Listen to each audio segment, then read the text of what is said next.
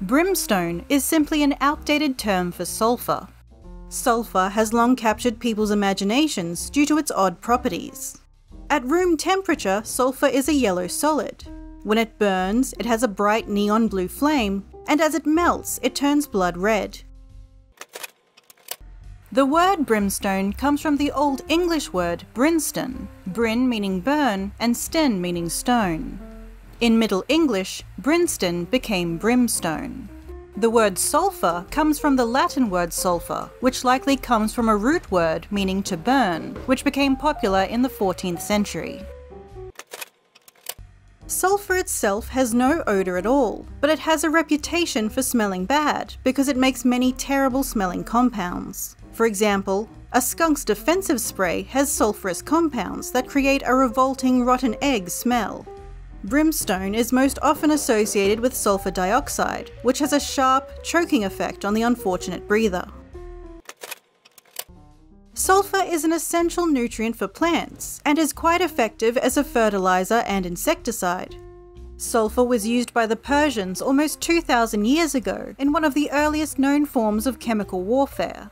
While fighting the Romans, the Persian army trapped them in a tunnel and lit a mixture of sulfur and bitumen together, effectively creating a chamber of gas, which turned to sulfuric acid in the Roman soldiers' lungs.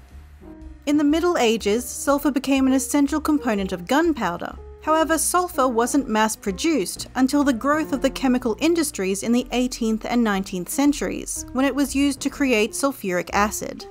Sulfur mustard, commonly known as mustard gas, was used in chemical warfare in the 20th century. It was favoured because of its ability to incapacitate rather than kill, resulting in large numbers of casualties requiring prolonged intensive care.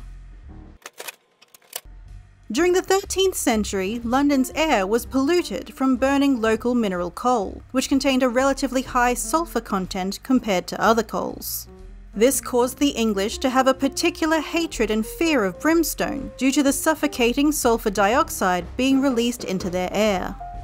Nowhere else in Europe was experiencing the same level of pollution, either because they were not burning as much coal, or their local coal didn't have the same levels of sulfur. London's air pollution only grew worse over the centuries. Londoners were far more likely to die from respiratory-related illnesses than those living in the countryside. It was such a big part of their lives that when medieval and early modern English writers imagined hell, they often invoked images of sulphur smoke. For example, in Hamlet, Shakespeare coined the term sulphurous to describe the flames of hell. By the early 17th century, England was experiencing an unprecedented wave of air pollution. It was at this time, when the Bible was being translated from Hebrew into English, that the first references of fire and brimstone suddenly appeared.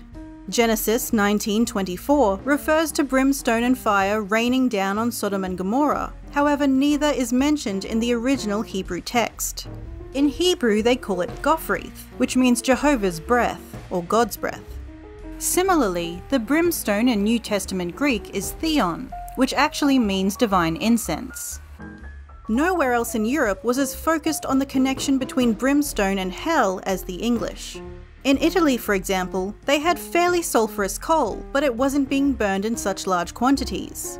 Then, when you look at Italian literature like Dante's Inferno, which has very detailed descriptions of hell, there is no reference to sulphur or brimstone at all. Burning sulphurous coal remained problematic in London until well into the 20th century. The Great Smog of 1952 was a period where a thick layer of smog formed over the city, causing anywhere between 4,000 and 12,000 deaths.